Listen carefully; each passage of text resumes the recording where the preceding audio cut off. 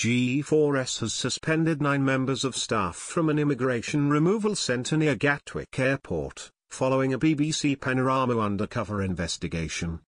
The programme says it has covered footage recorded at Brook House showing officers mocking, abusing and assaulting people being held there. It says it has seen widespread self-harm and attempted suicides in the centre, and that drug use is rife.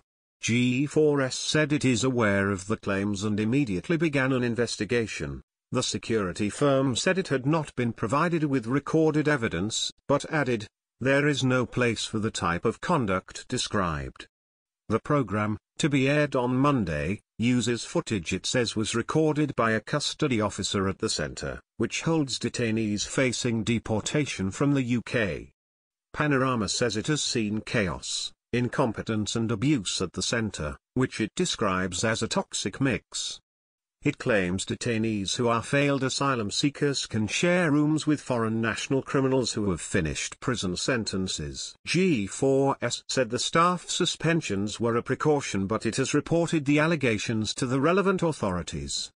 Such behavior is not representative of the many G4S colleagues who do a great job, often in difficult and challenging circumstances. Jerry Petherick, Managing Director for G4S Custodial and Detention Services in the UK, said in a statement. "Once we have seen the evidence and concluded the investigation, I will ensure that we take the appropriate action."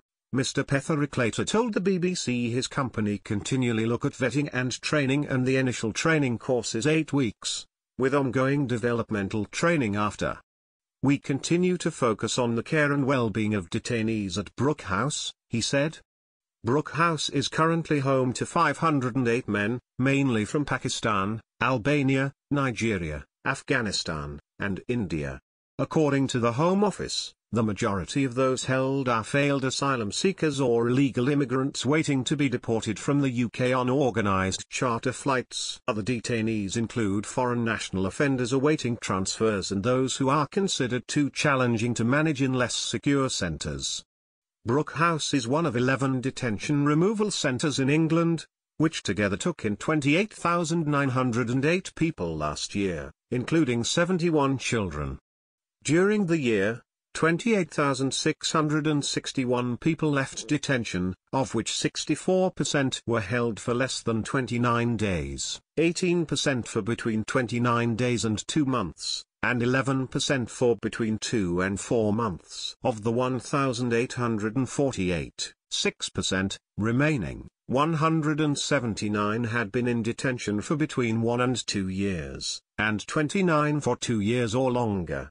In response to the Panorama investigation, a Home Office spokesman said, "We condemn any actions that put the safety or dignity of immigration removal centre detainees at risk. We are clear that all detainees should be treated with dignity and respect, and we expect G4S to carry out a thorough investigation into these allegations and that all appropriate action be taken." Brook House is operated privately by G4S on behalf of the Home Office. The firm works in a number of sectors, including technology, care and justice services, and cash transportation, and has 585,000 employees across 100 countries worldwide. However, G4S has also attracted controversies and accusations of mismanagement.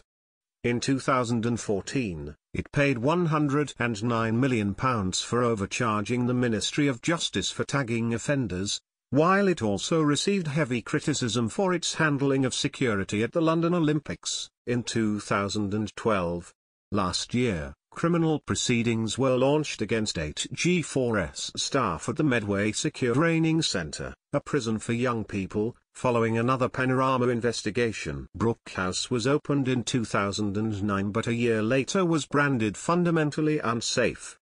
A further report in 2012 found there were still significant concerns, but in 2013 inspectors saw sustained improvement.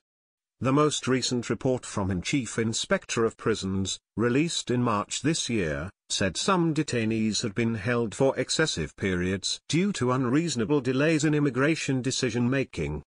The report also described the residential units as very closely resembling the conditions found in prisons, saying problems were exacerbated by poor ventilation and unsatisfactory sanitary facilities. A follow-up review into immigration detention had already been commissioned by the Home Office before the Panorama investigation, and it will include a visit to Brook House. Former Prisons Ombudsman Stephen Shaw carried out an inquiry into detention in the UK in 2015 and his report made 64 recommendations, including that fewer people should be held in immigration centres. The review into progress made since will take about 6 months and will begin on Monday. Watch Panorama, Undercover, Britain's Immigration Secrets, on Monday the 4th of September at 2100 hours BST on BBC One and afterwards on BBC iPlayer.